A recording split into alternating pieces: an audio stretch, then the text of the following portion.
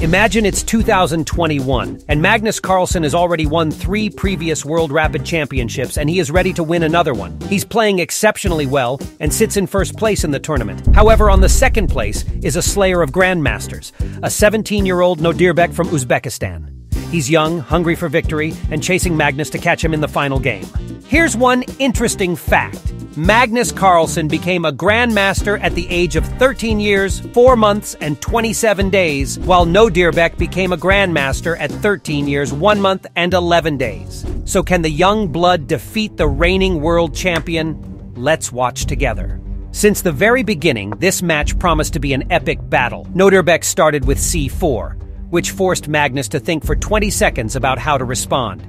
He decided to play knight f6, and after a few moves, we have an English opening on the board with 4 knights ready for battle. After that, Nodirbek played e4, and Magnus responded with bishop b4. After a few developing moves, we have the first important moment in the game when Magnus offered a queen trade to his opponent. But the young prodigy was smart enough to decline and decided to save his queen for the endgame. Magnus then played g5, launching an attack on the castled king. After exchanging pieces, Magnus tried to trade queens again, but it was declined once more. This young guy had his own plans for this game and was pushing with his pawn, which Magnus had to protect with his rook. One step from promotion, young opponent showed Magnus that he was serious about winning this game.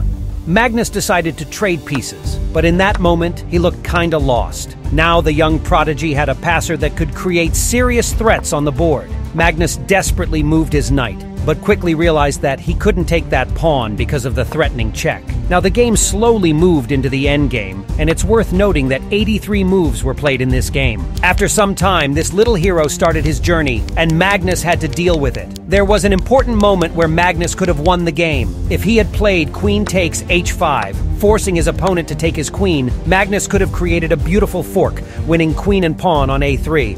But Magnus played f5, and after a few more moves, his young opponent started checking Magnus. He definitely decided to play for the win. Now it was time for Magnus to check white's king until move 80 when there were no more checks. You know what wins the game when there are no more checks? You are right, the queen's trade. Having only 1 second left on the clock, Magnus moved his pawn, realizing that it was a brutal mistake. Now his opponent offers queen trade, and that means the game is over. The king was dead.